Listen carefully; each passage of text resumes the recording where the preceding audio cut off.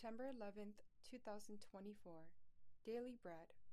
Passage: 2 Samuel chapter 2, verse 12 to verse 32. Key verse 26. Title: An Unnecessary Battle. Abner, son of Ner, together with the men of Ish-Bosheth, son of Saul, left Mahanaim and went to Gibeon.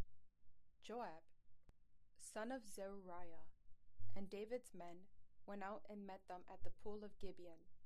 One group sat down on one side of the pool, and one group on the other side. Then Abner said to Joab, "Let's have some of the young men get up and fight hand to hand in front of us." "All right, let them do it," Joab said. So they stood up and were counted off, 12 men from Benjamin and Ish-Bosheth, son of Saul, and 12 for David. Then each man grabbed his opponent by the head and thrust his dagger into his opponent's side, and they fell down together. So that place in Gibeon was called Helkath-Hazarim. The battle that day was very fierce, and Abner and the Israelites were defeated by David's men. The 3 sons of Zeruiah were there: Joab, Abishai, and Asahel. Now Asahel was as fleet-footed as a wild gazelle. He chased Abner, turning neither to the right nor to the left, as he pursued him. Abner looked behind him and asked, "Is that you, Asahel?" "It is," he answered. Then Abner said to him, "Turn aside to the right or to the left. Take on one of the young men, and strip him of his weapons." But Asahel would not stop chasing him. And Abner warned Asahel, "Stop chasing me. Why should I strike you down? How could I look your brother Joab in the face?" But Asahel refused to give up the pursuit. So Abner thrust the butt of his spear into Asahel's stomach, and the spear came out through his back. He fell there and died on the spot. And every man stopped when he came to the place where Asahel had fallen and died. But Joab and Abishai pursued Abner, and as the sun was setting, they came to the hill of Ammah, near Giah, on the way to the wasteland of Gibeon. Then the men of Benjamin railed behind Abner. They formed themselves into a group and took their stand on top of a hill. Abner called out to Joab, "Must the sword devour forever? Don't you realize that this will end in bitterness?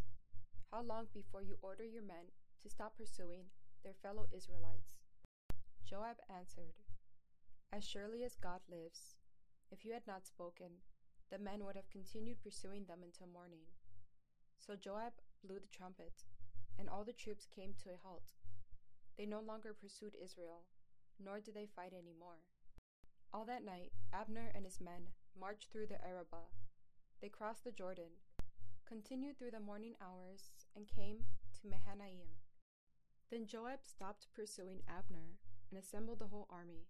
Besides Asahel, 19 of David's men were found missing. But David's men had killed 360 Benjamites who were with Abner. They took Asahel and buried him in his father's tomb at Bethlehem.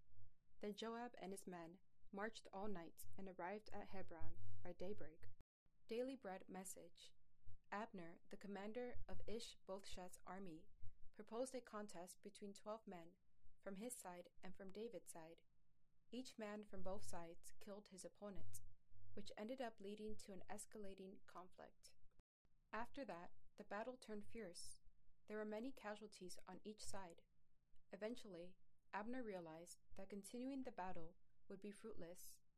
He suggested a truce, which Joab, who was David's nephew and commander of his forces, agreed to.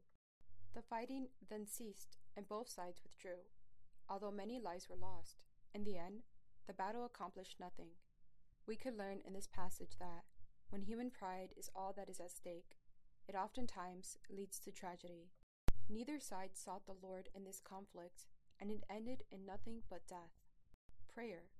Father, help us to lay down our weapons of anger and pride, just as Abner and Joab eventually sought a truce. Instead, help us to be peacemakers. One word: avoid senseless battles.